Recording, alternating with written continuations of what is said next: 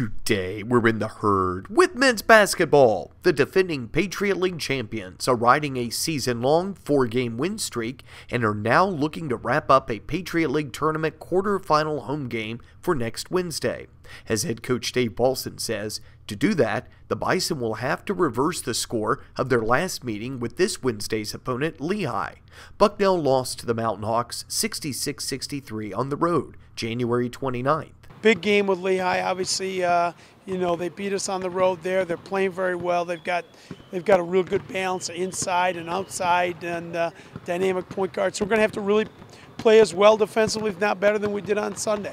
Coach Paulson attributes his team's recent play to two important factors. We've really played well defensively the last 4 games. I think that's been the number one key.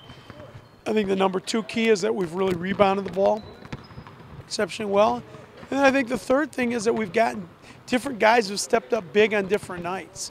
And certainly down the stretch on Sunday, it was DJ McClay, it was Corey Starkey, it was John Azanero, it was Ryan Frazier, 4 guys off the bench. Other games it's been other people.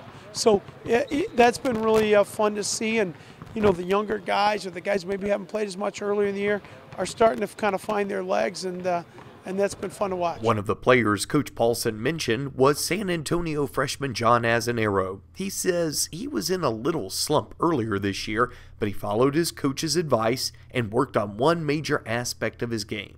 We've always stressed defense, and it's definitely grown onto me, and as the season progressed, I feel like I've just gotten to be a better defender. Therefore, it translated into the game, and I've actually started somewhat stopping people, so it's always a plus. So definitely on both ends, I feel like I've become a lot more intense individually, and our coach has made it a standpoint to make sure that we as a team do the same. So it's a domino effect for all of us. The coaching staff has played Azanero at the point guard and the off guard positions, but he says he likes point even more.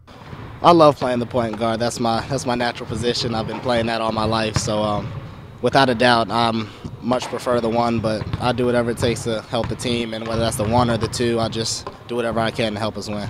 Tip-off for the final regular season men's basketball game of the year at home at Soika Pavilion is 7 p.m. on Wednesday. Tickets are still available, and you can also watch the game on Bison Vision on the Patriot League Network.